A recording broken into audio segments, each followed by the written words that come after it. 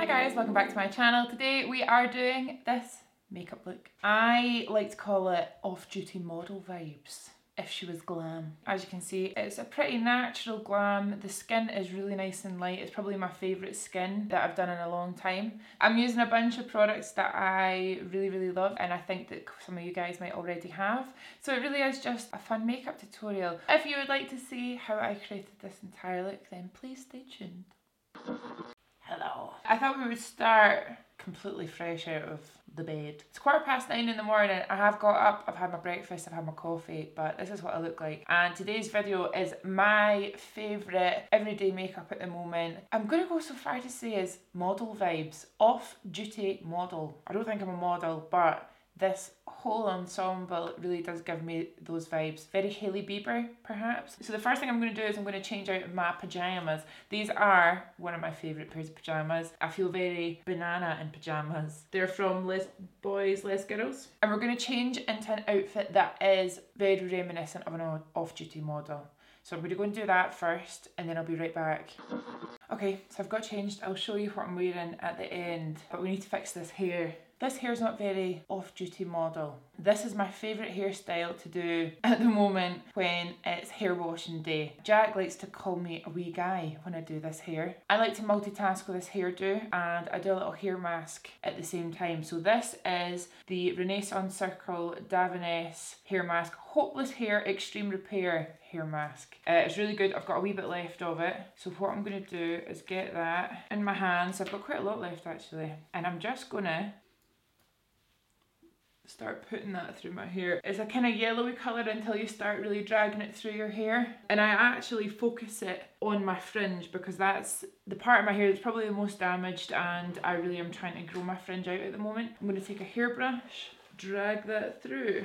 So this isn't a hair mask that's got any kind of protein in it. There's some hair masks that have keratin in them that you actually don't want to leave in your hair for too long because it can make your hair brittle. It can do the opposite of what you want it to do. This is just a really nice hydrating hair mask, and you can see once it's brushed out, you can't really tell, but it does give your hair this stickiness, which is great. Okay, so we're gonna brush our hair completely back. I mean, this isn't really a hair tutorial, but I just thought I would do it on camera because it does turn like frizzy hair, and it's something that looks a lot more sleek and like on purpose. I get my fingers, run them through, and then I'm gonna get my hair at the back and I'm gonna do a twist. And then I just tie that into place with a wee bobble. So you don't want your bun to be too perfect and you don't want it to stick right out. I am quite happy with that. I've got an undercut, so if I was doing this and I didn't have an undercut, I would probably do the bun right at the nape of my neck. I've got the hair mask in, that's going to do its job throughout the day. Just to secure everything in place, I've used the Got To Be Glued hairspray. This is the best hairspray if you're planning on washing your hair that night, because you do need to wash your hair. And I just spray that to make sure that there's no flyaways. I think it just makes it look a lot neater. You can even use your brush just to get the sides nice and tight. And even though it's a low bun, because it's so tight, it does actually really lift the face, which I like. And it just feels nice and secure. I would say that's good. Right, I'm gonna go and wash my hands. I'm back. I washed my hands and I just did my skincare as well. I didn't film it just because I filmed a skincare video really recently. If you want to go and see what I'm using, I will link it below. Time for the makeup portion. This is definitely one of my favourite makeup looks that I've been doing recently, so I'm going to zoom you right in so you can see everything that I'm doing. I've done my thing that I do where it keeps the lighting dark, if that makes sense. I'm really excited because I am going to upgrade my lighting setup when we move. And my setup. I'm so excited for like a new room. So I've done all my skincare and I've prepped my skin as well. I've done all my SPF and things. So I'm going to take my Hollywood Flawless Filter. There are products in here that I've used quite a lot, but it's just such a nice makeup look and it's not a huge amount of products, which is quite nice. So I'm going to use my Hollywood Flawless Filter in the shade 4.5. This is one of the newer shades. This makeup look is definitely is going to look like makeup, but it's just super quick and easy, but it still looks quite glam, which I like. It's probably the makeup that I've been doing recently that makes me feel like my absolute best. So once I've got that on my face, I'm going to take my Smith 151. It's not been cleaned, but that's fine. And I'm just going to take one pump of my NARS Natural Radiant Longwear Foundation in the shade Barcelona. Dot that in the centre of my face, and then I'm going to blend. So it's less coverage than I usually wear, but you'll see it just makes my skin look fresh and quite flawless. So you can see, look at that. Oh. It's honestly one of my favourite combos of all time, and I think that using a little bit less of the NARS, oh my god, look, I just look like a new woman. Quite obsessed with that. And the colour match for me, like you can see, I don't even really need to bring it down my neck, but I will. And that is a beautiful natural glowy base, and because of the products I've got underneath to hydrate and prime my skin, this really does last. Okay, concealer. I have been absolutely loving this Dior Forever Skin Correct concealer. This is in the shade 2.5. I think I'm going to pick up a colour that's a wee bit darker because this is quite bright. I take a wee dot here, a wee dot here, a wee dot here, a wee dot there. I just love doing my little nose, and I'm just going to pat it out with the same brush. And what this is going to do, it's going to add a little touch of brightness. I really like adding just a tiny bit right above my smile lines to get that coverage right in the centre of my face, because we don't have that much coverage. Do you guys really like me being this close? I feel like I'm invading your personal space. Pat that out in the forehead. So it's definitely very model-esque skin, perfected, glowy, but nothing too heavy. And you'll notice I've left the concealer under my eyes sit for the longest, and then I'm literally just going to get my brush and pat that. We get that nice brightness in the outer corner of the eye. If you are not much of a makeup wearer and you want to leave it here and add some mascara, do your brows, your lips, perfect. But I am going to do a super quick eyeshadow look. It's a look that I did recently, and I actually got asked for a tutorial. I got asked for a tutorial for this look. I'm going to use my Charlotte Tilbury Airbrush Flawless Finish Powder in the shade number 2. I really love this powder. And I'm just going to sweep that under my eyes just to set that in place.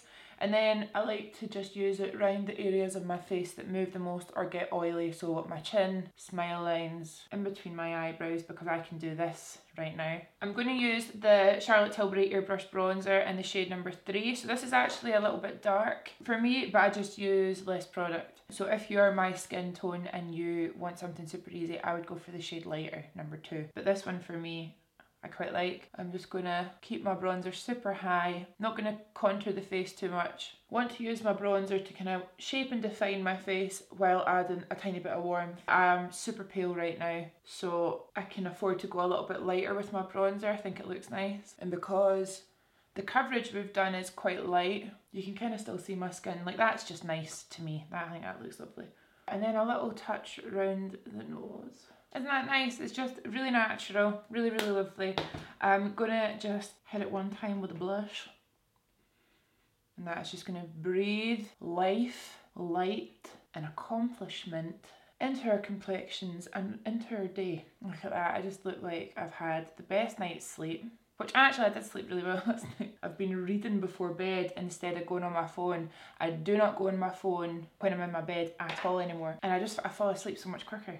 So it's making me feel much better. Okay, I'm going to highlight my skin. I think glowy skin is up there with one of the most important things for a look like this. Glowy skin, fresh brows, nothing too structured. So I'm going to go in with the Vive Nova Glow highlighter in the shade Holy Chic. You can see that I've been using this. And I love to apply where I want it, but then use my brush and really just buff that into the skin, so you've not got a stripe of highlighter, you've got an all over radiance, so when you move your face in and out of the light, it just catches. It gives the illusion of healthier skin rather than I've got highlighter on, if that makes sense. It just looks like my skin's naturally buoyant and juicy. Even though we're wearing super light makeup, it's great to set your face anyway. It'll just lock it in place and it'll make it wear much longer. So I'm going to use the All Nighter Setting Spray by Urban Decay. Soak my face.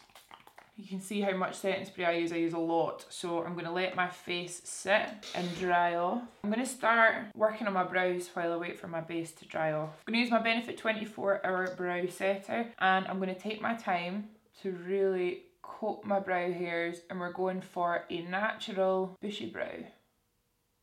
And I'm not going to really fill them in, I'm going to just use my brow gel. If you do not have brow hairs and you need to draw your brows on and you're wanting to go for something more natural, I would just use a lighter colour than you usually do. You can get away with a lot more and you can go pretty heavy and it'll never look that heavy because it's a lighter colour.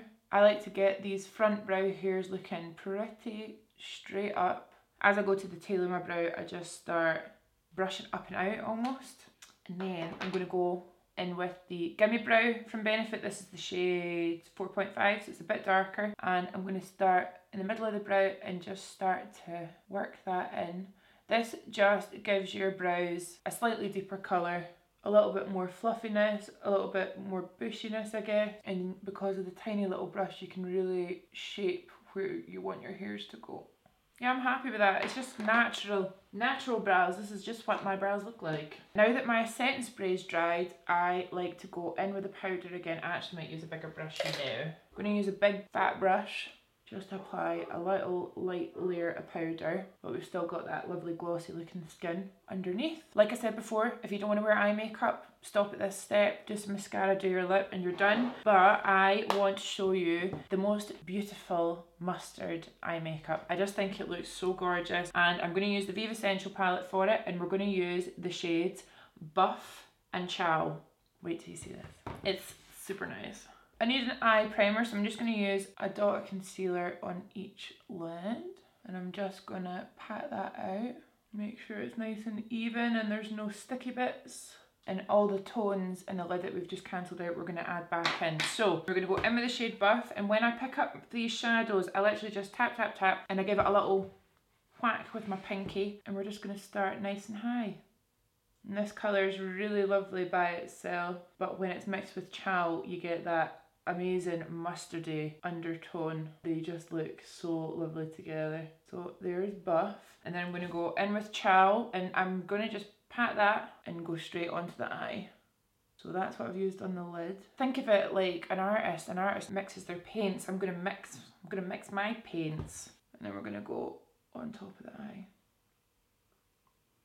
And because it's such a light, soft eye look, you can really bring those shadows nice and high up in the inner corner and lift that at the tail of the brow as well. Pretty nice, huh? And I'm just using the one brush for easiness and quickness. Bringing that right up. I'm going to go in with just the shade Buff, and I'm going to continue to lift this end right up into my hairline. And what that does is it just pulls this up. And if you're like me and you have not been able to get your Botox top-ups, you have to create your own brow lift. And that's fine. That's fine. And because of the finish of the matte shadows, that's going to lock the concealer in, and you're not going to get any creasing at all. It's such a nice colour. It's quite unique, I think. I feel like I used to do eye makeups like this quite a lot, but oh my goodness. Definitely one of my favourites. So from here, I literally just add tons of mascara. So this is the Benefit Roller Lash, oldie but goodie. And I'm just going to start slowly building up my lashes. And you can see, because we've gone for a really nice light eyeshadow, your lashes stand out against it. I'm going to leave my lower lashes and lower lash line free of product. I just think it makes my eyes look super awake. Yeah, I really like the way it looks just on top of the eye. This is the Benefit Roller Liner in the shade Brown, and I'm just going to do my freckle here. I am going to do my other freckle today. I'm going to do it right here. Time for lips. Now this is somewhere that I like to still do a nice big overdrawn lip. So I'm just going to sharpen my pencil. I'm going to be using the Modern Lip Definer in the shade Brat by Vive, because if I show you, look at the tiny size of this. See, for an everyday lip for me, this lip liner with the kind of lip product that I'm going to show you is exquisite. So I'm going to take my time to sketch my lips. Oh my god, look at that colour. And I just overdraw. Look at the difference that makes. It's amazing. So I just take my time to make sure that they're as even as possible. I'm a little bit wonky in the old geography of the face, but I just do my best. Okay, to finish off my lips, I'm going to use the YSL Volupte Liquid Colour Balm, and this is in the shade number 3, so you can see the wee colour swatch at the bottom. Loved these when they came out. I remember, oh god, I think it was about 3 years ago they came out, but they are so great, and especially when you have enhanced your lip with a lip liner, when you use a product like this in the centre, it makes it look super natural. So I'm going to just...